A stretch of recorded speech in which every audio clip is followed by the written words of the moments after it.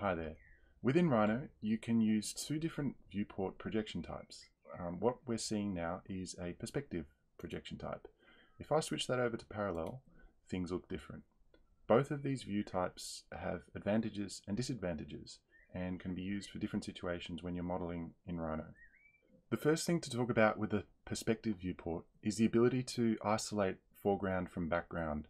So for example here, I've got this bunch of cubes and inside I've got a sphere. And let's say I wanted to move the camera towards that sphere. And you can see what's happening in the viewport below when I rotate the camera around this bunch of cubes. Well, I can select the sphere here, and then I can press Z and press enter, and you can see that the camera is now inside this cube of cubes and is able to orbit around the sphere without any elements getting in the front of the camera. And if I look in this viewport, you can see that the camera point is inside the cube of cubes. That's why there's nothing between the camera and the sphere. The next thing to note about the perspective projection is the ability to do section perspectives. That is where you have a clipping plane cut what's in front of the camera and you are cutting the contents so you can see what those contents are, and they're usually shaded black or white or whatever it is. And you can see the contents behind receding towards the horizon line. As you probably may know, with the perspective view type, you're dealing with converging lines. So let's say I put the camera up like this, and you'll note that the lines of this cube, the corners, the edges are meeting down to a vanishing point down below this box. The edges of the line are also lined up in this direction, so there's a vanishing point out there, and likewise there's another vanishing point out towards the left. So in the X, Y, and Z axes, you'll have converging points with the perspectives. And you'll also note the vertical lines are not vertical when the camera is aiming down or up, anything other than perfectly horizontal to the ground. Some of the difficulties with the perspective projection are sometimes it's difficult to select things that are in line with each other. So for example, if I move the camera here and I wanted to select this cube here plus the cube all the way behind, I can't really see what's going on behind this cube. So I'd have to zoom out, sort of line up the camera and then zoom in a bit and try and, whoops, I've misselected there. I've misselected, now I'm moving it. So it's difficult to select things that are in line with each other. The last thing I want to talk about with the perspective projection is zooming. So let's say I've got this object, I've zoomed towards it, pressing Z and then spacebar, and it's created a target point in the middle of this object. So as I rotate the camera around it, you'll see that the camera target stays the same, but the camera point rotates around that target. Let's say I wanted to zoom towards the objects in the back. I'm going to set the camera up like this, and I'm going to start scrolling towards this point. And you can see that the camera has gotten smaller and smaller. And eventually it's going to puncture through that original camera target point. Now it has punctured through as I scrolled.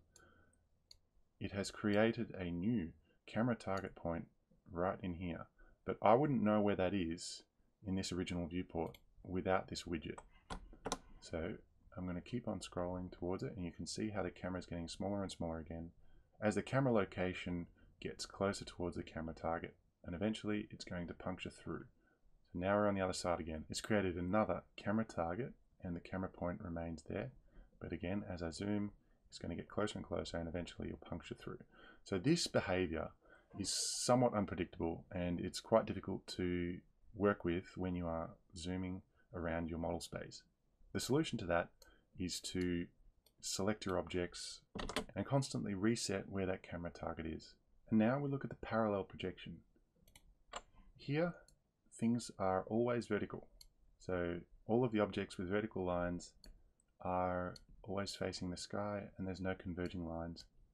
So in any axes, none of the lines will converge. And that means that everything appears the same size if it is the same size in the model space. So this cube here will appear the same size as this cube back here, given that they are the same real size. This makes things easy when it comes to selection. So I can simply drag again and select these rows of cubes quite easily without having that perspective distortion make things in the foreground bigger and things in the background really small. When using parallel projection, you can print to scale. So in this instance, I'm looking front on towards these cubes. The faces of all of these cubes are in the same plane as the camera. So if I print this now, Control P, and I printed it to 1 to 200 scale, and I got my scale ruler out at 1 to 200 and measured that edge to that edge, that would be 1 meter. And from there to there, that would be 1 meter, because they're 1 meter cubes. If I rotate the camera around the bunch of cubes though, and I tried to scale print this, you'll see things that won't quite work. So if I go Control P again, you can see how like the vertical edge of this cube has been compressed. So it's much smaller than it was before.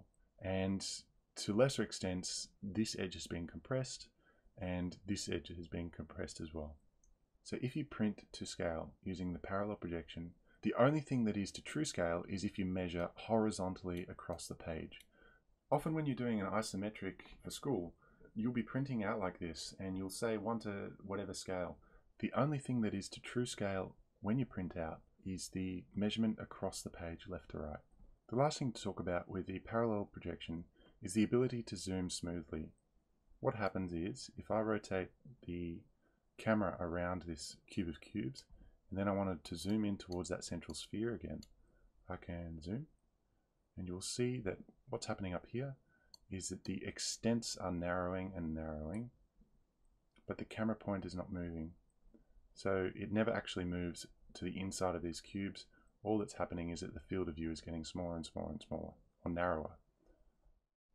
I hope you enjoyed this video, and thanks for watching.